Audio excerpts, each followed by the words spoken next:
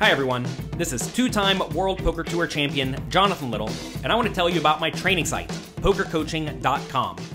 Poker coaching is the place to be if you want to increase your poker skills and learn to crush the games. It's the only place to quickly increase your win rate with active learning, so you can achieve your full poker potential without having to hire an expensive coach. Right now, podcast listeners can score a free membership by visiting pokercoaching.com/cardplayer and get access to top training tools like our interactive hand quizzes, our 7, 14, and 30-day challenges, and a roster of elite coaches such as Matt Affleck, James Romero, Burt DraftGanger Stevens, Michael Acevedo, and dozens of others. Again, that's pokercoaching.com/cardplayer to get your free membership right now.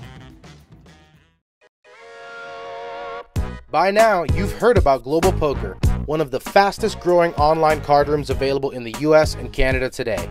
So what's stopping you from trying it out? Global Poker is a safe and secure social poker site that uses their own patented sweepstakes model. Signing up is easy. You can use Google, Facebook, or just an email address.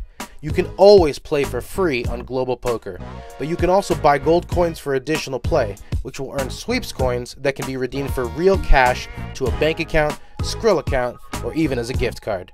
Get a free 5,000 gold coins when you sign up right now at globalpoker.com. Poker Stories is an audio series that features casual interviews with some of the game's best players and personalities. Each episode highlights a well-known figure in the poker world and dives deep into their favorite tales, both on and off the felt.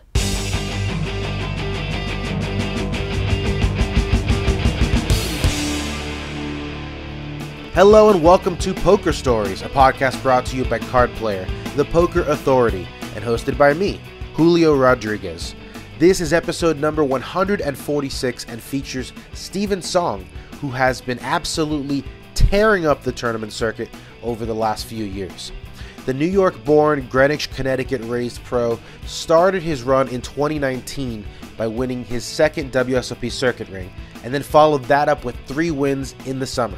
Not only did he score victories at the seminal Hard Rock Poker Open and EPT Barcelona, but he also picked up his first career gold bracelet at the World Series of Poker, taking down a 1K no-limit event for $342,000. The next year, he again went deep at the Summer Series, settling for third place in a $1,500 no-limit event, while also bagging his third circuit ring at a stop in Los Angeles. But 2022 was by far Song's best year, with final tables at the Hard Rock Poker Showdown, Venetian Deep Stack Championship, Poker Masters, and Windfall Classic. The former chess prodigy also had a runner-up at the WSOP for $477,000, and then in December, he won the massive 5,430-player World Poker Tour Prime Championship at Wynn, banking a personal best $713,000. The win was not only enough to put Song over the $5 million mark in career tournament earnings, but it also was enough to make him the 2022 GPI Player of the Year. He would also finish third in Card Player's POI rankings, just behind high rollers Stephen Chidwick and Fareed Jattin. Anyway, that is enough intro. Here is my conversation with Steven Song. I am here with Steven Song. Steven, how you doing? Hey, doing well. What's up, my man? The GPI Player of the Year for 2022. Did pretty damn good in our own contest as well. How you feeling these days? Feeling good. I mean, definitely blessed to, be able to play a game for a living, and obviously running in the top percentile for, tournament poker, that's for sure. Just all around blessed for sure. Right. Well, when you're the best player in the world, you can say things, like, oh, it's such a thrill to be playing a game for a living, right? But what about the stresses? What about the stresses that come with playing a game for a living? You know what I mean? Those are in check these days, huh? Yeah. So obviously, running really hot and good in the right spots will help that. But sure, with poker, there's just tons of variance, and that adds a bunch of stress, obviously. But me and my friends, we've been playing long enough where it's kind of just a volume game where, the more volume you put in, the easier it is to balance out, assuming that you're hopefully a winning player. Of course, no one really knows. That's the issue of poker, tournament poker at least. There's not enough sample size in a lifetime live. I mean, there could be, but you don't really know. Like, it's possible to be a deviation of someone who's like a very good player who just never wins, and someone who's like maybe not a great player who never loses, right? Well, we will get to that crazy volume you put in for sure in a little while. In this show, we like to go back to the beginning. Let's talk about where you grew up and how you found the poker world. You were born in New York? Yeah, born in New York. Lived there for 2 years, then moved to London for about 4 to 5 years, and then moved back to the States and raised in Connecticut. So what was the parents doing to make those moves happen? My dad was working in a hedge fund, and then he started running his own hedge fund. And he ended up closing that, I think, in 2014, and then moved over to real estate. Okay. But yeah, it was his job that brought us to London and back to Connecticut. Yeah, both stock exchanges. Yeah. Okay, and what were you getting into as a kid? Brothers or sisters? I have 2 little sisters. I was always actually really into strategy games. So as a kid, I was introduced to chess pretty early on, and I actually did some coaching and stuff. And when I would say, 9 or 10 years old in London, I was like top 20 in the country. Now that sounds really impressive, but I guess for London, it's easy. It's less competition than places like America and other places around the world, but still something pretty cool. And it kind of guided my path towards like strategy games. So it all kind of makes sense now. Yeah, there's a huge overlap between chess and poker, especially these days. You get Magnus Carlsen coming and entering poker tournaments all the time now. What is the connection that you see there? I think it's all about chess is way more punishing. I guess poker and chess are both punishing in their own ways. You could do well for a long time, but one silly mistake can really just cost you everything. And I think that level of concentration throughout the whole time helps on both ends of poker and chess. Definitely just really punishing whenever you make a mistake. And but also the luck aspect of it, right? Because there's not really luck in chess. There's no luck aspect in chess. So when you lose, it's your own fault. In poker, at least you can chalk it up to bad luck, or when you make a bad play, you can also be bailed out. So it goes both ways. But typically, with how good technology is now, you can just plug in anything you did, and the computer will just tell you if you were wrong or right, which is basically like chess too. Well, that's right. Yeah. Solvers have basically chessified poker in a very, very small way so far. How did you learn chess back in the day? Was it just book reading, or? Yeah, I can't really remember, but I think I played a little in pre-K, and was playing on the chess team, and I think my chess coach told my parents that I should look into getting a coach and taking it more seriously. And then I started doing that. And I guess when I moved to America, around the age of like 9 or 10, my parents were told that I would have to play 2 hours a day to stay competitive, and they were just like, we don't have the time for that. So that's a lot for a kid. So transitioned out of that and was playing soccer pretty competitively, because I played that in London. Obviously, soccer anywhere but America is really competitive. So when I did move to America, being average in London, I was like above average in America. So I kind of that's funny. That for a little. You just traded traded the rarefied skill in each region. Yeah. What was growing up in Greenwich, Connecticut like? The city has a reputation. Yeah. Obviously, super blessed. My parents did really well and was able to give us a ton of opportunities. I was never really that into school, just because I would kind of get bored. But my parents were able to keep me on track at least. But for some reason, I always knew that school just wasn't really my thing, which I ended up eventually dropping out in college in 2015. Where were you in college, and what were you pretending to study? Yeah, well, no, it was actually first semester of freshman year. I was gonna go into something in econ just to make money. I was at Colby College, which I got into for squash, which I later switched from soccer to squash, which is it's basically like racquetball, but a little different. That is a Connecticut-ass sport to be getting a scholarship. It is. Definitely a super white sport, too. Yeah, and I actually got into it because my parents were talking to some of their friends, and they said, hey, look, this is a really good way to get into colleges. And it's like a lifetime sport. I still play once in a blue moon when I get the chance.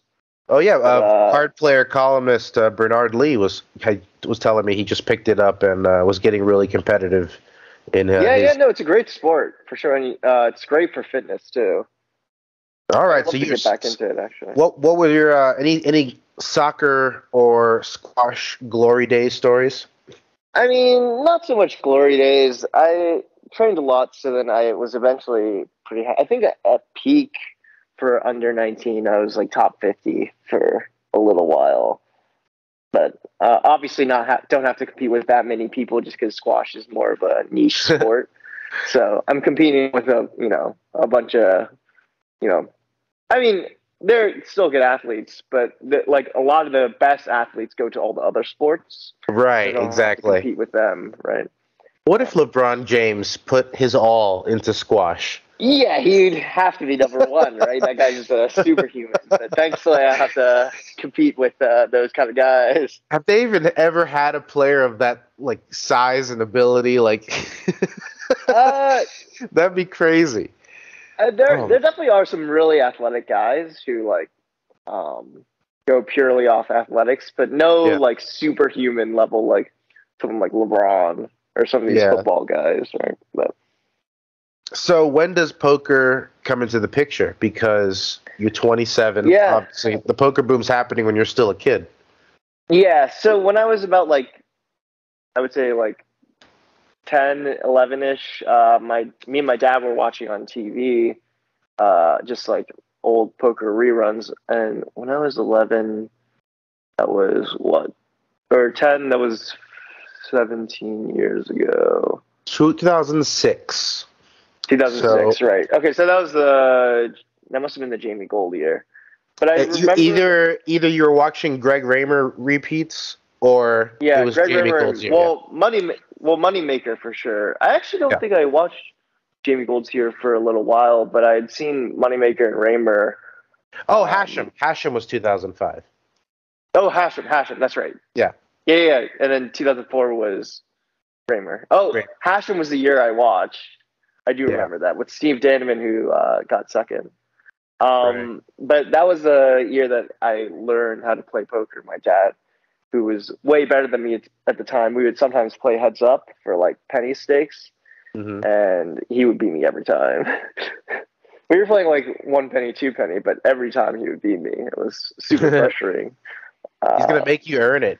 Yeah, but then eventually I got into it with my high school friends, and I was also playing a little bit online, not on any real money sites, but I was playing like through side games. Like I would play this game, Puzzle Pirates, and poker was a side game of it.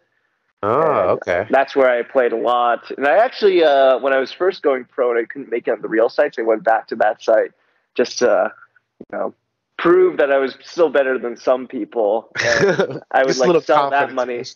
Yeah, sell that money for real world money. I actually made like $200 from selling in-game money, which is pretty cool. But It was like, it's small, but like at the time it was a lot of money, and it was a way to like get the confidence up. But that was way later when I had dropped out of college and was trying to pursue it full time with one of my good buddies, Derek Sudell. We dropped out at the same time. He actually still plays. He plays like 501k, no limit online, but he's really good. Yeah, and he was actually my first like quote unquote coach in the beginning, because when I first dropped out, I was kind of just in no man's land doing whatever.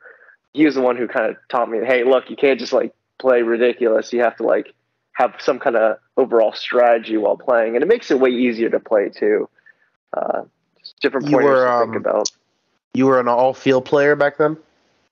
Definitely back then, but my buddy Derek, he's the one who definitely helped me like with strategy, like what hands to open, like 3-bet, etc., like how to play hands post flop.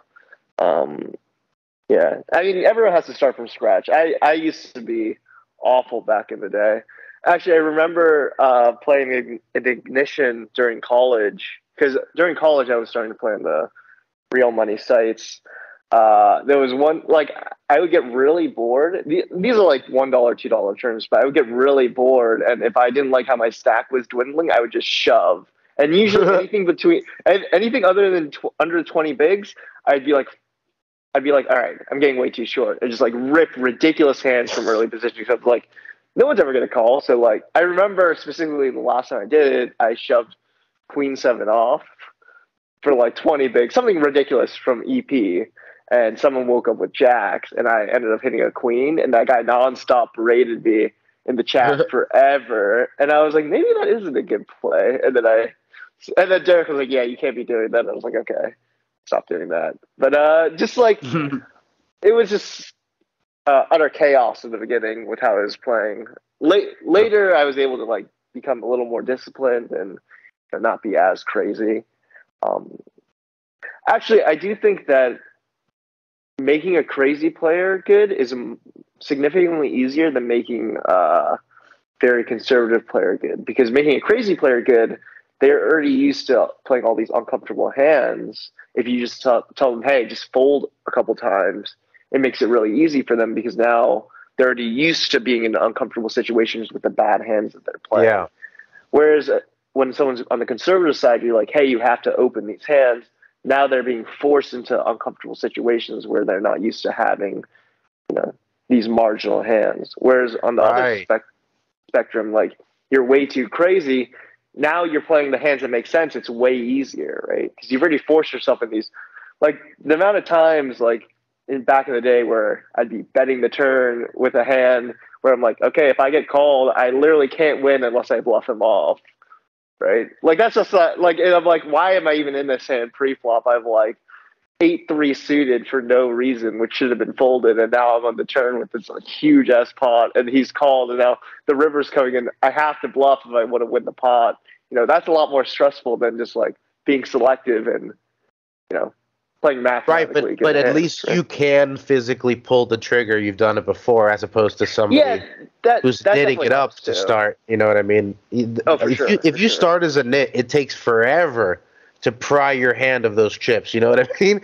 Yeah, and that is a big issue too. And the crazy guy, and especially in a tournament format, like in a cash game format, I think being a nit is really good, because naturally in rakes environments you have to be a nit. But in a tournament format where there's antes and no rake per pot, and the blinds are constantly going up, like being crazy, like even if you're bad, you can actually just run up a stack and still win. It's much more likely to win a tournament being bad as a crazy player than as a super nit, right?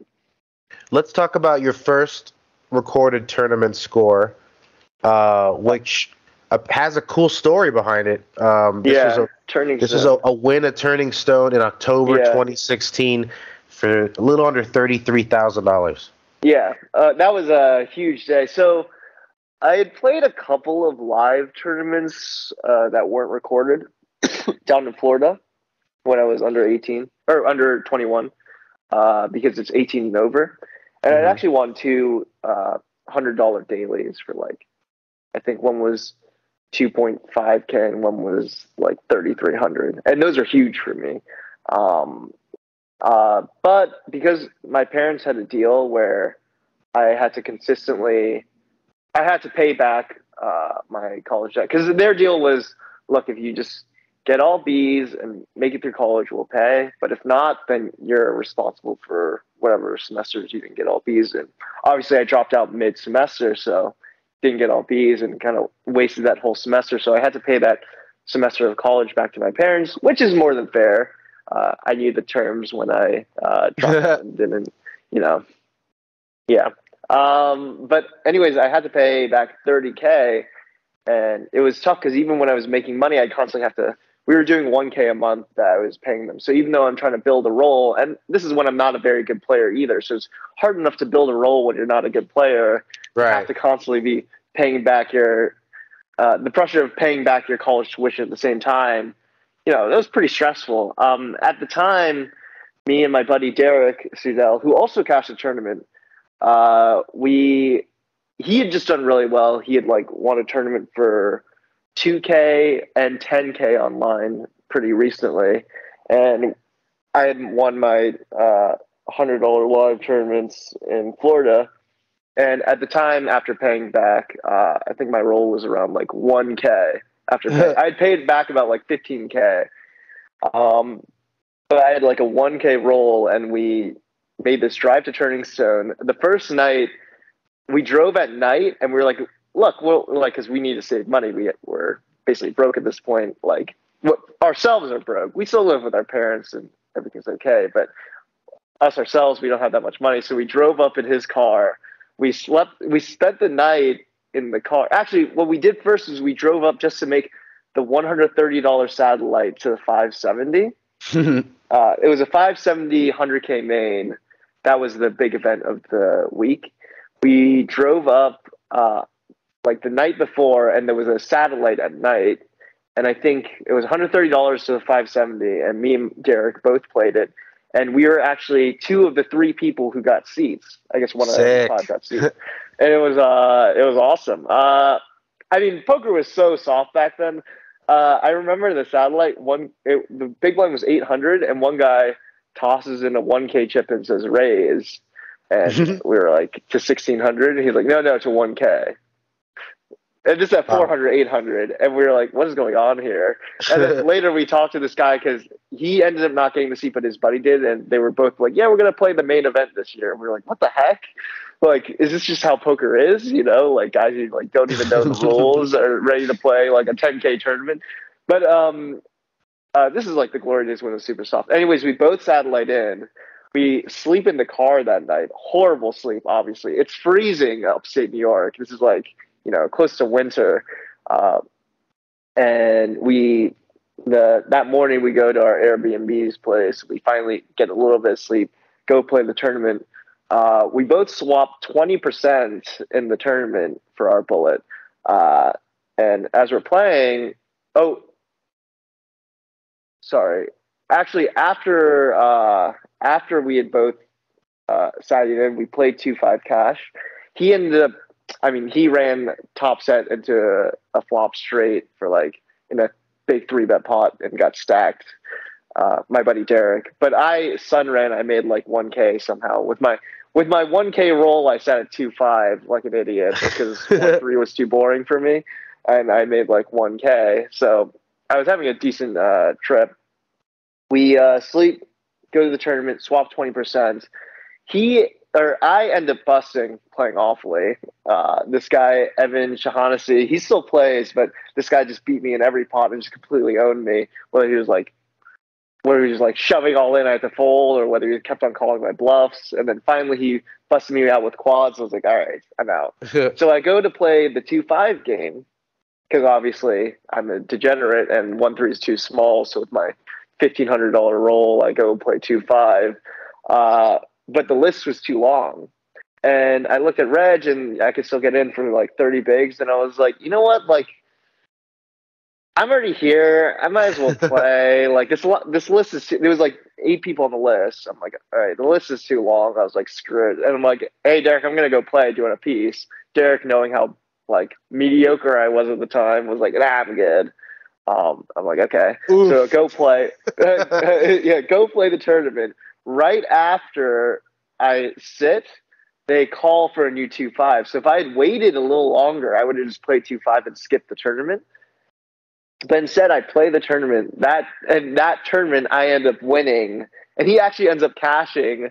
So I get 20% of his cash, but he didn't buy the action. Brutal. So he gets 0%. That's brutal. But yeah, and I just looked it up. Yeah. He cashed for like $700. Yeah. That's hilarious. You take home 33,000. I mean, yeah, if you waited 2 minutes, got called for that 2-5 game, I'm not talking to you right now. Maybe, you know. No, everything's way different, and maybe my parents are still either way not letting me play, or it's crazy how things work, right? Either way, it was a third of your bankroll. I mean, it was for the 570. Yeah, it was ridiculous that I even played that, but I don't know. Sometimes it's just being chosen at the right moment can just change your career. And that obviously was huge. Right after that, we were all confident, and then we took a trip down to Florida, and I ended up getting second in that. I think it was a 360 bounty tournament, but I was down like $3,000 in tournaments before that. I paid off my debt, and then we were playing online all the time still. But then, I took that trip to Florida and almost had another disastrous trip, but last second, like pulled out of second place in that bounty tournament for a reasonable profit. Although I did lose, like I had a 10-1 chip lead, heads up, and I still lost to Rob Cohen, who I actually, it's funny, I see him and play with him all the time today. He's a sicko now. He's insane at PLO. He won the 50K PLO, but it's funny how like guys, like I get a heads up in a $360 tournament, I still see playing all the big stuff with me. It's crazy how everyone's grown. Yeah, he's a sicko in PLO. I always see that guy's name everywhere in the he's tournaments. He's nuts for sure. All right, so let's go through some of the. Well, first of all, what did your parents say when you came in? You dropped a sack of cash on the table and said, oh, "My debt is clear." I mean, they were thrilled. They were also like on the phone the whole time. They were like, "Have security walk you back. It's so don't get in cash. What are you thinking?" I was like, "I have to get in cash." I still have a picture of 3 bands, thinking I was the man. Like it was more money than I'd ever seen, you know. Yeah, I mean, it was just an unreal feeling for sure. It was like kind of the start of like, all right, this is actually possible. Because I would say that I was like a reasonably smart kid back then, but like I knew that people were making mistakes. I just didn't see myself making mistakes. It wasn't until I became more self-aware is when I started improving. But I could tell that people around me were making like big mistakes, and we're like at the time, like $570. That's a lot of money, and I'm like looking at these guys. I'm like, these guys are just like, they're just sticking around. There should be a lot of money to be made at these tournaments, right? Or just poker in general. Like when you're at the 1-3 or the 2-5 tables, like it's so much money, right? Perspective, right? Because you're 27, and you're in 2016. You literally, I think you said you called it the glory days back when poker was still soft. Isn't that what you said?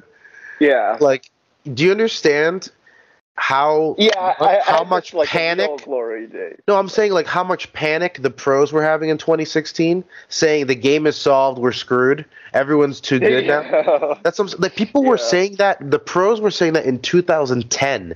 They were saying poker's solved. Everyone, everyone's too tough. You can't beat the rake. And here you come 6 years later, and you're saying this is the softest it'll ever be. Yeah. Well, that's all. Yeah, that's all we really knew.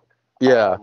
I mean, online was always reasonably tough. So it was mostly just live poker at the places I played. So like Turning Stone, wherever I played there, or like South Florida. Like Florida is just like very soft, I would say. But Turning Stone and Foxwoods especially too. That's where I started playing live more at Foxwoods. But yeah, I had a pretty interesting poker journey, I guess. So that happened, and that kind of put us on the map to play a ton of online volume. And then I ended up meeting Gino Ricky Guan. Yes.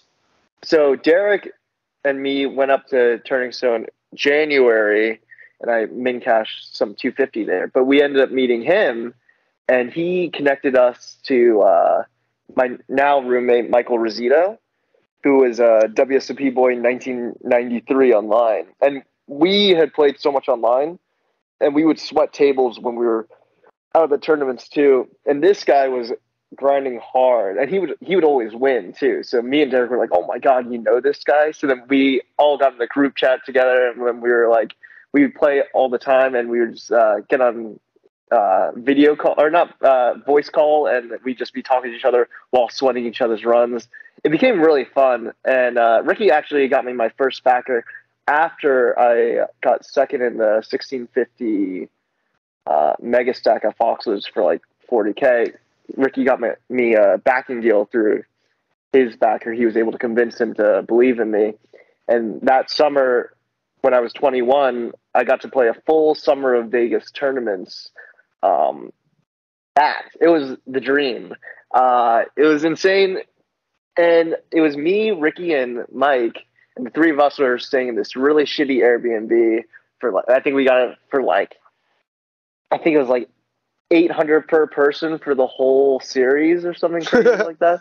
But it was really shitty. It was 2 rooms, and it was supposed to be 3 rooms, but there was like a mirror that looked like another room, but it was just a mirror that just showed the room. So we got 2 rooms. We were like, what the fuck? They're like, all right, we'll give you an air mattress.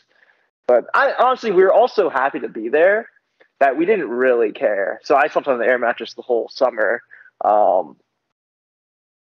Just to pay less too. But yeah, that was an incredible experience of being 21 to be able to play my first, full summer, and got to play the main event that year.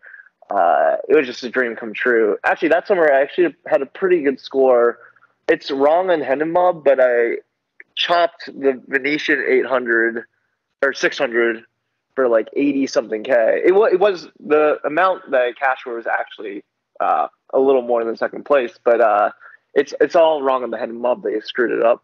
But yeah, that summer I chopped a turn for like 80K, and that's when my parents were like, okay, maybe this isn't like just a waste of time. Because when I at first initially dropped out, they were super against it, and my mom especially. My dad was more so on my side because he had gone through a blackjack phase, so he was like, maybe there is some hope.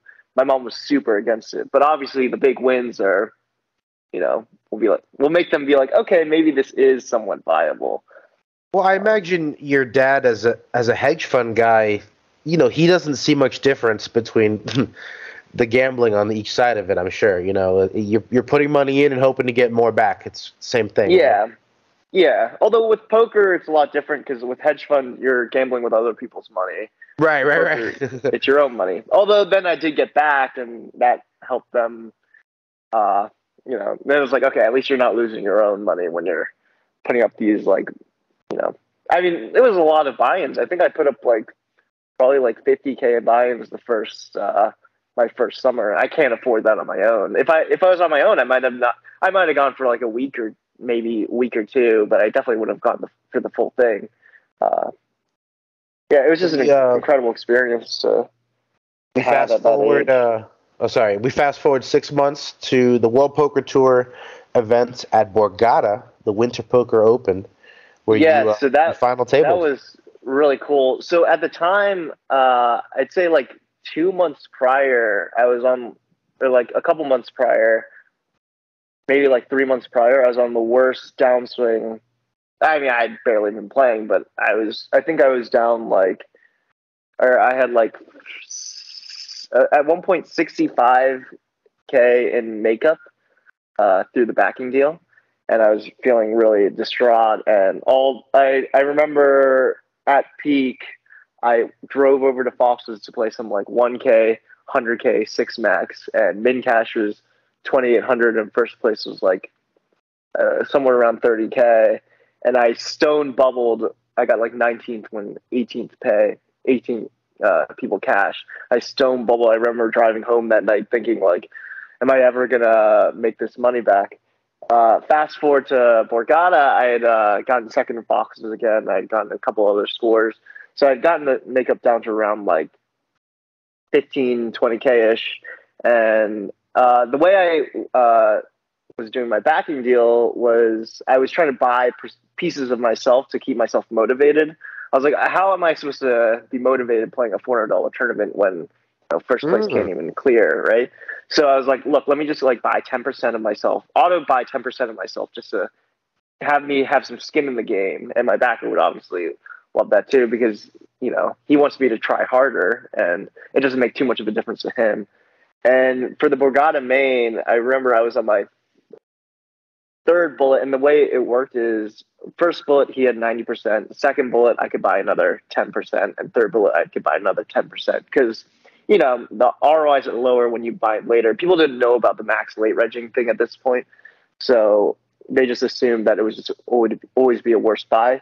So I actually had 30% of myself in the last bullet of that WPT that I ended up getting sixth in, and it was really incredible. Unfortunately, I'd been texting my backer the whole time, and 2 days prior, my backer, like I would say day 4-ish, like beginning of day 4, my backer stopped texting. I was like, okay, that's odd. And then I made the final table, and on the day of the final table, I found out that he'd actually passed away in his sleep. No way. Yeah, it's crazy. This guy, Alex from Florida, I'd only met him once, but he was a really cool dude. It's really unfortunate because he had a family and stuff, but he just passed away in his sleep. I think it was just from health issues. I'm not exactly sure.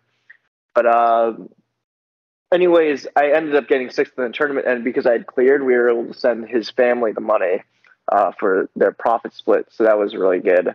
Wow. It worked out well for my case because I cleared just in time. For other people, he had big outstanding makeup numbers, and I think people just bought out for like 10 cents on the dollar just to give the family, so because the family's not going to run it, right?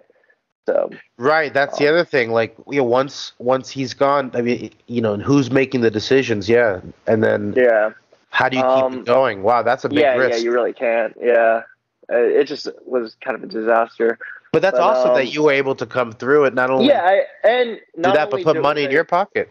Yeah, I had 30% of my own action plus the remaining 70%, whatever I cleared, and then profit split. I got, I think it was 40. I got a 40-60 deal in the beginning, which nowadays everything's 50-50. But when you're a 21-year-old kid with like no credentials, you'll take anything you can get if you can play like a full summer and just like be fully backed, right? Yeah. So 40-60, and I had my own money to like actually play. And I remember after that tournament, my parents were fine because my mom had been forcing me to like take classes. She was trying to get me to like do errands for her constantly. My parents were trying to teach me the real estate business, and they were like, okay, fine, we'll let you focus on only poker. And that was from 2017 or 2018 onward, I guess, where I just focused on only poker, started traveling a ton to different circuit stops. I mean, the circuit was great just because there were so many different terms you could play. And I would say the fields were pretty damn soft. And I think the reason why is because when a circuit would come to an area, this would be like the time of the year where, where the one time of the year where the circuit comes to the area and all the poker players are super happy and excited, right? It's going to be tough to play your best poker knowing that this little portion is like all you have, like this is your only chance. And then after this, the rest of the year is just normal. Like maybe there'll be a daily every once in a while. But as a pro, you get to play knowing that like, okay, sure, even if this series doesn't work out, I just play my best and there's always another series to grind. And I think that advantage is huge for pros versus recreationals in their mindsets. I think recreationals will be like, well, look, I'm not playing a tournament for like a long time after this. I might as well like have fun while I play, or like I don't want to blind out, so I'll just like take this like minus EV shove just because I want to chip up and I want to stay alive in this thing, right? Or vice versa, like I don't want to blow it because like I'm not going to get a chance to play for another year, right? like this is the only time I play real tournaments is when the circuit comes around. Right, so you're talking about places like Hammond, Indiana, Lake Tahoe. Yeah, Tahoe, Cherokee, and like Tunica, and Cherokee, and yeah. I mean Cherokee's a little different because it happens so often, but like places like really out in the woodworks, like yeah. So you a bunch of big final tables. You won a circuit ring. You won a couple circuit rings to start there. I think you just picked up your third not too long ago as well. yeah. So what was that like getting the circuit ring? I mean, circuit rings were really cool. It wasn't like bracelet level, but it was definitely just an accomplishment of something that I could, check off my list. Just something like another thing that I've done in the poker world, right? To like pad my poker resume. Also, just winning a tournament just feels so good, especially live. It's so hard to win a live tournament just because you don't get to play that many throughout the year, and the variance is so insane. So just winning it outright is just like such a cool feeling. Do you feel that? Do you like your record heads up? I actually have a lot of seconds. I'd say heads up. I typically run not that great in situations where, like in the Hammond circuit main, I got an ace king versus ace. I mean, I don't want to start the bad beats, but I got ace king versus ace jack, and I had all myself, and like we're playing for like 50K basically, and we got it in for like 90% of the chips in play, and he spiked the jack, and he ends up winning. And then even the recent Venetian ones, I got it in 70-30 a couple times heads up in both the 5K and the 15K, and I lost every time. But I mean, heads up is so much variance, so I've learned not to take it too hard. Just getting second in a tournament feels good enough. You have to run good enough to just get second in a tournament. So even like I don't really get too sour when I get second versus first. The money obviously sucks because like when you do get second, that's the biggest pay jump. So you miss the biggest pay jump. But yeah, hopefully just for because I think all the biggest spots I've gotten first in typically. Besides the 5K 6 max, I guess. That's true. That's true. That's probably the closest call that it went the wrong way, huh? Yeah, yeah. Let's talk about the bracelet, though. 2019, it's a 1K at the series, huge field, and you take it down for $340,000. I mean, that's life-changing, right? That was super sick because the week before, there was a $600 WSOP tournament with like 6,000 entries. And I got 12th, and I was devastated. I was like, I might never have this kind of chance ever again, like this run at a bracelet. And then like literally a week later, I freaking win a 1K for like 340. So, I mean, that whole series is freaking nuts. Yeah, that was an incredible time. My dad also, unbeknownst to me at the time, when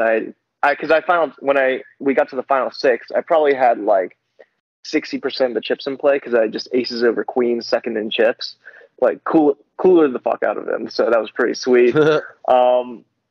And I guess my mom booked a flight for my dad that morning, and because of the time difference, it's easy for him to get over. And while I was playing them, before I was playing, I saw my dad, and it was like the coolest thing ever. I got to run up. I hadn't seen him, give him a hug. I hadn't seen him in, months because I was traveling all the time, and then I went to play the series. And during the summer, I'm just in Vegas the whole time.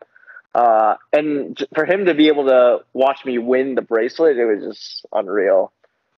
Yeah, that's amazing. What did you do with the bracelet? Did you have it displayed anywhere? Yeah, it's all in my parents' house. All my trophies and stuff are they have like a wall for me for my poker stuff. Yeah, they love that stuff, so I just always give it to them. Was the bracelet, big on your bucket list coming up, or was it all about the money?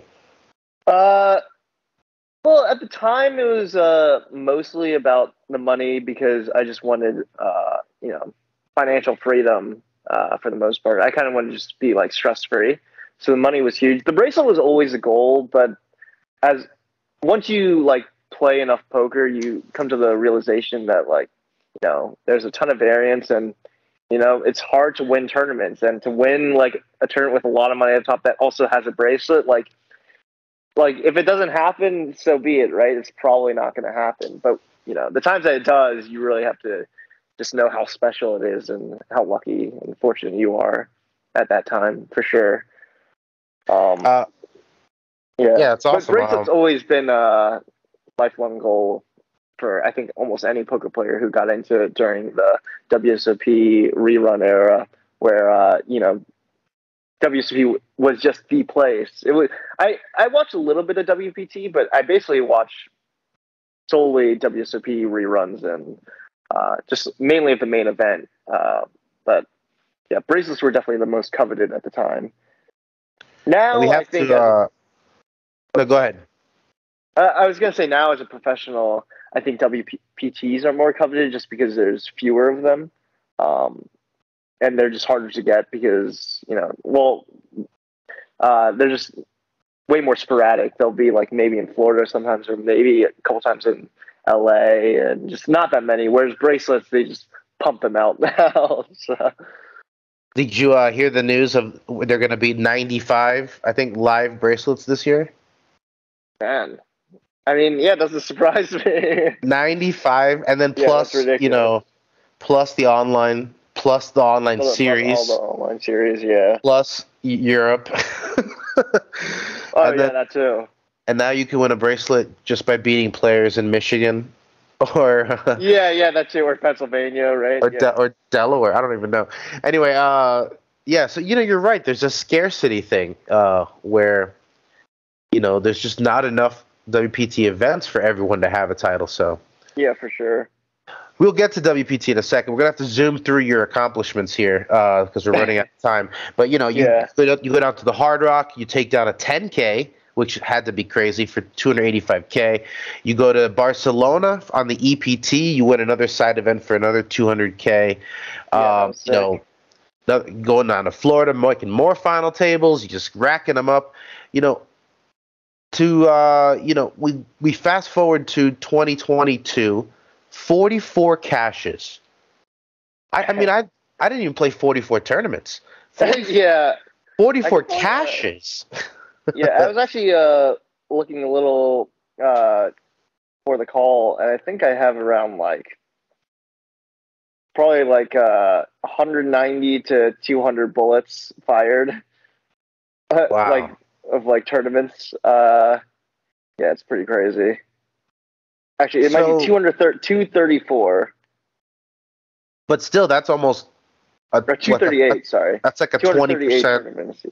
Isn't it like 20% cash rate, something like that? Oh yeah, my cash rate was way above EV for sure. Yeah, so that was super cool. So when you look at your numbers like that for the year, are you going to yourself, okay, I really am, you know, this much above the average player? Or are you going to yourself, it should have been this, I need to expect lower in other future years? Or, you know, how does that work? Because as a poker player, I imagine you're always trying to balance confidence and also realistic expectations. Yeah, so I definitely, because after my 2019 year, in 2020 and some of 2021, or after that Barcelona, I actually went on a pretty sizable downswing where at the time my confidence was sky high before, and then to go on the biggest downswing of my life, I think I went on like a 150 to 200K downswing of my own money, and that didn't feel good, but it kind of set some expectations for this next super heater I've had. That, you know, it doesn't just stay this easy. It's just how poker works. You're gonna have to, you know, lose a lot back. It's just how the game is. It's just how variance works, right? No one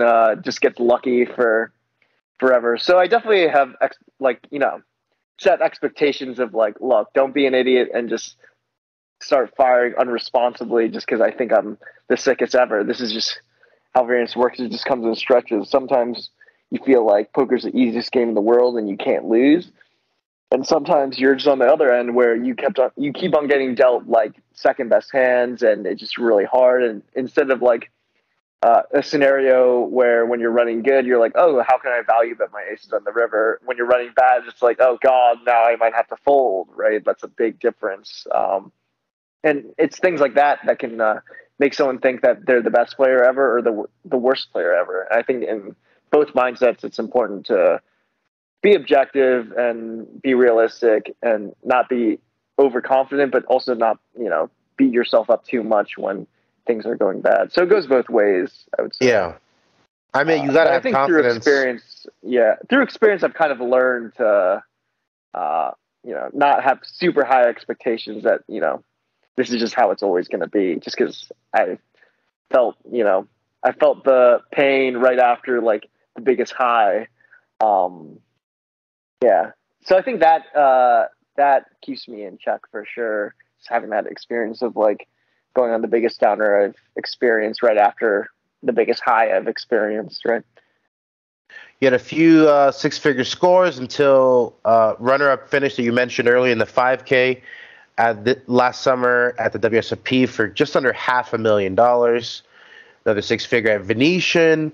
We have to fast forward, sorry. And then we get to the WPT at Wynn in Las Vegas in December. 5,430 players. I mean, you mentioned before you didn't know if you were ever going to make a big field run again. Here you are again, 5,000 players later, and you take it down for $712,000. I mean, and that was not, and it was cool because my mom actually flew in for that one, so it was the first time she'd seen me play poker, and it was great that she was there for that one because WPT, they had like a pre-FT show, and they like everything was like jazzed out, and they had like reserve seating for like my guests and stuff. It was really well done. That was just an amazing experience for sure, and to be able to watch that back and with it being streamed is just the coolest thing ever. So you got $5 million in live tournament earnings. Have you treated yourself yet?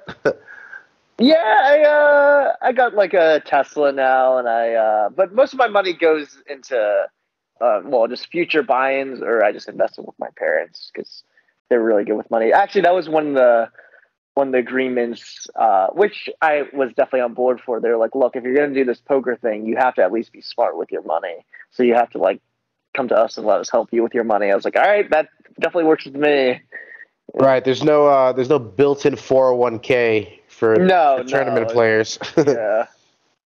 Yeah, you gotta squirrel it away while you can. And obviously that win came in just under the wire for the new year, which made you the GPI Player of the Year. Yeah, that was super cool. I mean, how does that feel? What does that feel to have that sort of title? So I think during the year, I didn't think of it as much. I was kind of just playing to play. And I remember my dad, because actually I'm not only number one for the GPI, but also number one for the mid-majors. So the mid-majors was more of my dad's concern at the time, because I'd hit number one a couple times, but I kept on getting surpassed. He was like, buddy, you got to play below 20. Because at the time I was running well, so I was playing most of the higher stuff. And he's like, buddy, you got to start playing more 2500s and under. You got to catch up in this race. I was like, yada. I was like, look, there's a 1K at the end. Maybe I'll do something of that. And he was like, all right, fine. Because at the end of the day, my goal was like, to make money. So I was trying to play as big as possible with all my tax write-offs. And obviously most of those buy-ins aren't 2500 and under. So my parents were like a little frustrated that I was skipping those events. But then I eventually pulled it out for not only mid-major, but also to surpass one of my best poker friends, Adam Hendricks, and become overall GPI Player of the Year. That was just incredible. Well, speaking of the high rollers, you did have a 25K cash this year. Are you going to be playing more of those moving forward? Yeah, I think I'll just be playing. I'm pretty selective with the high rollers I play. I like to pick good value things. I'm not really like too much of a glory hunter or dick swinger. So usually if I think the spot is good, then I'll take it. But other than that, probably just chill. It's a new year, so no like tax write-offs to just like aggressively buy in yet. That's usually how I approach each year. Start off slow always, just as an American, because having a losing year with like and not counting towards future winning years is just disastrous, right? Right. That's funny you say the dick swinging players. Like, is that what you call all the poker go guys? Basically, but like, I mean, you have to be really, really sharp and really studied at all times to be competing in those kind of fields. Some players are. I focus mostly on just the value tournaments, and you know, I would say the real bread and butter money makers are like, these mains that these like mid stakes, lower to mid stakes mains that, like, attract a lot of recreational players. I think those are the safer, more consistent money makers, even though the fields are bigger. So then there's more variance in that, but at least and you got to travel too. Softer.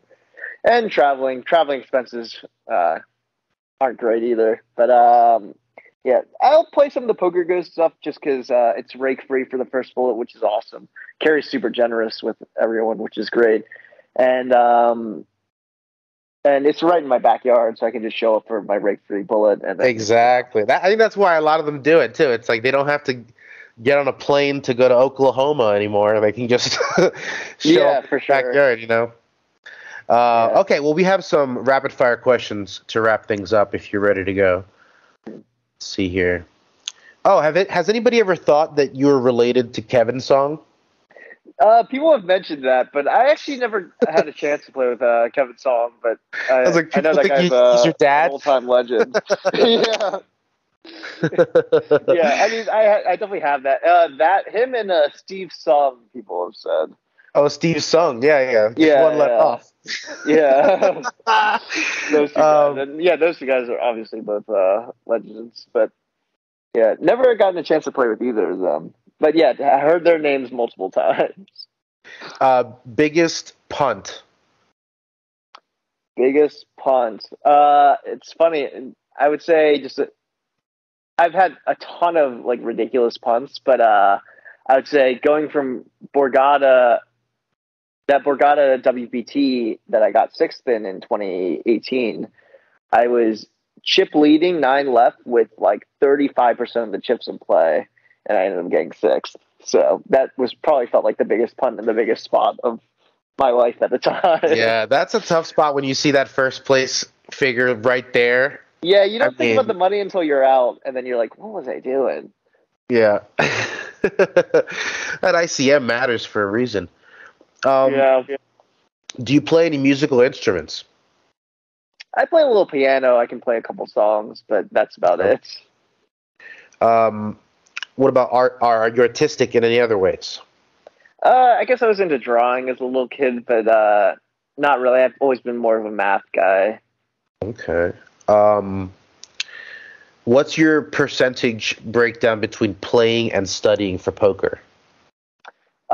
Nowadays it's way more playing than studying, but I guess back in the day it was probably the opposite. When I didn't have as much, I was more prudent with my money because I wanted to, be prepared for when I was playing. Now that I've been around, I kind of know what to expect.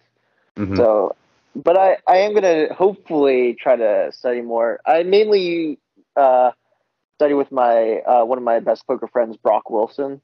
He's basically been my coach since 2019 or 2019. He's been my coach. 2018. Brock's got a ton of results himself. Yeah, he's crusher. Super sick. Yeah, he's been good forever too. Even when I remember when we were both first coming up, and in the beginning he didn't have that many results. People thought that he was just playing bad. I was like, dude, this kid's like one of the best. He's just running bad, but people are just, way too results oriented to see. Yeah, give him a minute. Yeah, exactly. And now he's just like killing it. What about the best swap or piece you've ever had of anybody? Honestly, I haven't had that many like great swaps. Me and Brock will swap 2%, and I'll have like 2% in some of all of his big stuff. I swapped out. I'll swap with Hendricks a decent amount. I'd say it's been kind of even. I have been buying a little more action, so I had like 10 ball of like some guys who like did well in the 25Ks. So like I did pretty well in that. But nothing that really stands out when it comes to For the most part, most of the money I've made in poker, basically all the money I've made in poker is through myself. So, well, that's the way you want to have it. It would be nice if somebody came through, but you definitely want to be the winner. Yeah, for sure.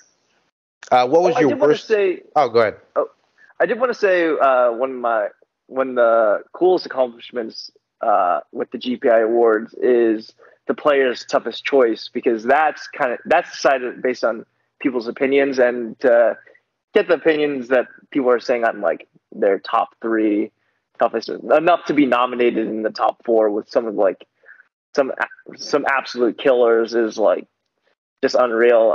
There's some crazy stares in that group. Yeah, especially for those 3 guys for sure. But so wait, hold on. Let me go through the list. Let me go through this list, because it's Brian Altman, who looks like a crazy person at the table. Nicest guy ever, but yeah. Stephen Chidwick, who also looks like a crazy person when he's staring you down. And Alex Foxen, who's super intimidating at the table, obviously. Yeah, for sure. And then you, Steven Song. And then me, and I'm just going there. But, yeah, that was really cool because, to be voted by some of my peers, and a lot of these guys that are voting or that I play with are guys that I've watched their training videos or like looked up to coming up for years. It's just cool to be, respected amongst them too. Super cool. What was the worst job you had before poker? I never really had a job. Never took a I paycheck. was a math tutor at one point, and then I was doing some tutoring on the side to make money while I was playing poker, just to have some kind of more stable income for when I punted off at 1-2 or whatever I decided to do. But no, never really had an official job. Obviously blessed and not looking to start anytime soon with an official job. What was your largest non-poker wager? Probably when I had a horrible series at Borgata, and I threw 1K on black, and I lost, thank God. And then, I guess I might have had some bigger bets in blackjack, but yeah, I remember that one because it stung. Because not only did I have a horrible trip, I was like, maybe I'll make 1K back, and I ended up losing it. I remember the people at the roulette tables, they were like these older Asian ladies. They're like, oh, no, are you sure? I'm like, I'm sure. And I lost. Oh, no, you should have done that. I'm like, I know I should have done that. Nothing like getting like a talking down to from a motherly figure. Like, that's not what I need right now. Oh, brutal. Do you have any nicknames? No nicknames. People on the East Coast call me Steve, I guess, but yeah, Steve. Yeah. They don't have time for Steven. Yeah. Here on the East Coast, we move quickly. We need one. Efficient. Did you have anybody that you look like growing up? People tell you have a doppelganger or anything like that? Nah. I went to Greenwich High School, so any Asian like K-pop guy, my friends would maybe say, but no one in particular. Yeah, they were like, "Are you Kevin Song's son?" Yeah, yeah. Well, definitely don't look like him. Yeah, Poker Pro. Okay. If you could download one skill instantly, like in the Matrix, what would you choose? Understanding all languages. Oh, that'd be sick, right? Yeah, I think that'd be really cool. Just walk through any part of town, see who's talking shit about you. Yeah, for sure. Or just like if I was like now I'm planning to travel a little more, just being able to like, instantly like just know exactly how to get around or what people are saying. I mean, languages are also one of my worst attributes for sure. Like I was really bad at languages growing up, so that's something I'd like to fix with a snap of the finger for sure. Who was your celebrity crush growing up? When I was young, I guess it was the girl from Crouching Tiger, Hidden Dragon, Zhang Zi. Okay. Yeah. I had a pretty big crush on her for a while. She was like floating in the air, right, with the sword? Yeah. That was an awesome movie. I've seen that movie way too many times. Okay. Who would you pick if you could name the entertainment for the Super Bowl halftime show? You're allowed to troll it too. Honestly, I don't really have a good answer. I would say maybe Post Malone. I'd say whenever I've seen him, he's done pretty well. So I feel like that's gonna happen. That's already will. Yeah, it's in the cards. Will, yeah. He's a big deal. All right. What is your most prized possession? Prized possession. Yeah, I don't really have one. I'd say at this point my car, maybe. Okay. I got the Model X. Yeah, I got the Model X where the doors open. Like they open the suicide style. Not normally. Yeah. They like kind of the wings, right? Yeah. I always wanted that. So yeah, like a DeLorean. Cool. Yeah. No, it's awesome, and I get to like open it with my phone too. It's sick. I never even had to touch, like, open a car door myself or close it myself. It's sick. How often do you use the self-driving?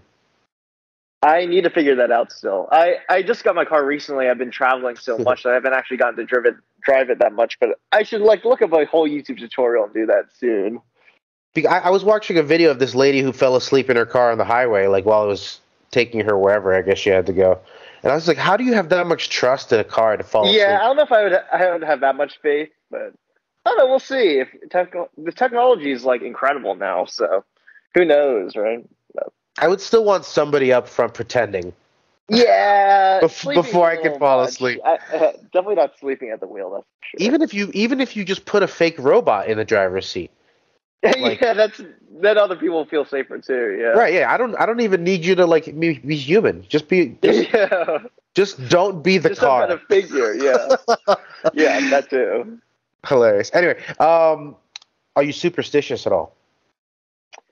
I don't update my stacks unless it's on break.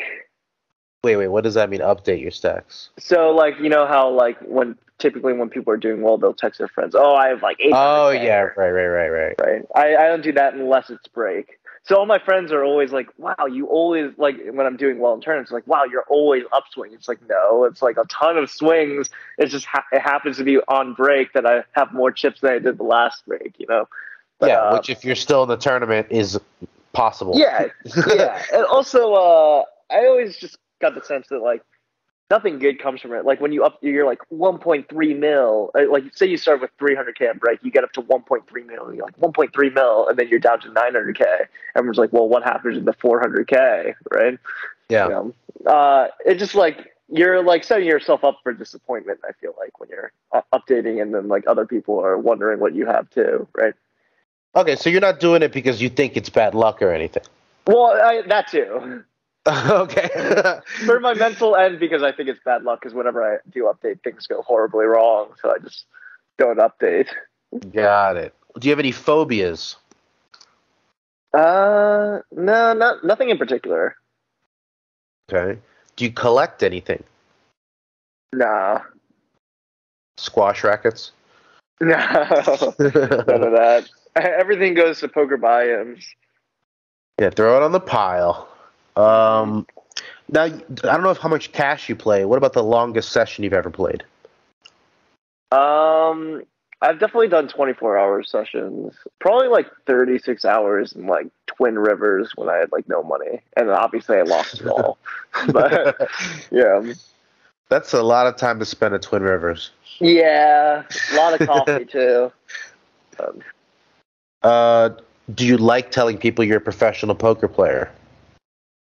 I'm basically indifferent. I think most people that I meet in life, that's kind of they're connected to poker in some way. But yeah, usually, I mean, if someone asks, I'll say what I do, but I'm not quick to advertise it. With right.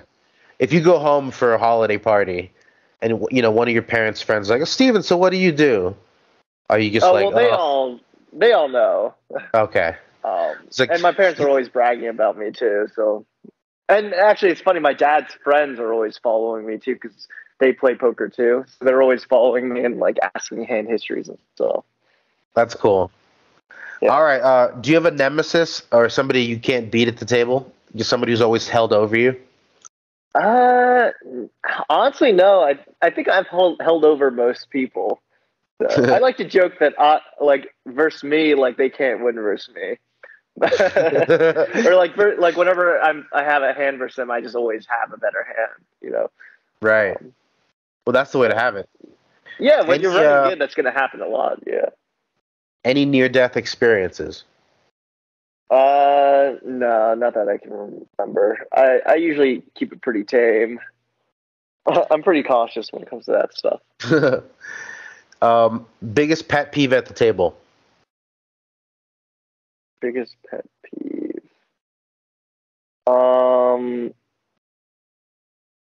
When people aren't paying attention and they're slowing the game down.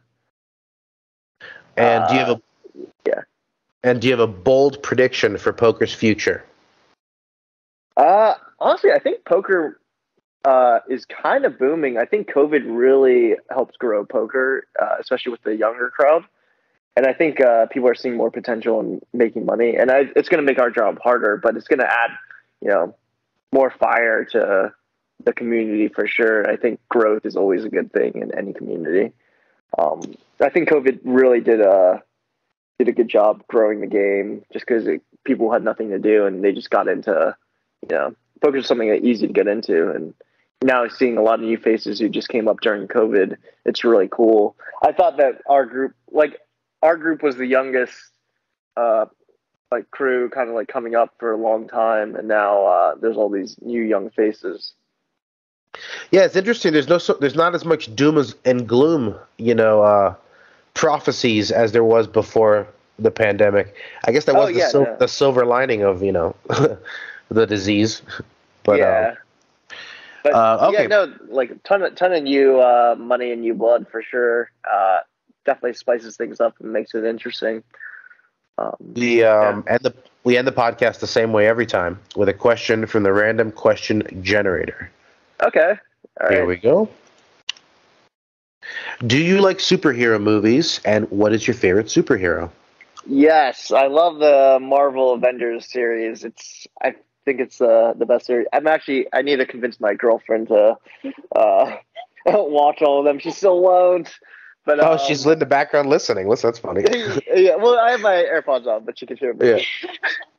Yeah, but the Marvel series for sure. I think Avengers Endgame was just beautifully done. That was the most satisfying movie I think I've watched. Oh my god, yeah, for sure. When they're all coming out of the portals, it's just unreal. And then, but it's one of those things that everything's coming together, and all the work that they've done through the years of building all these different stories and timelines, and they're all coming together to face off versus Thanos, like the greatest villain of all time.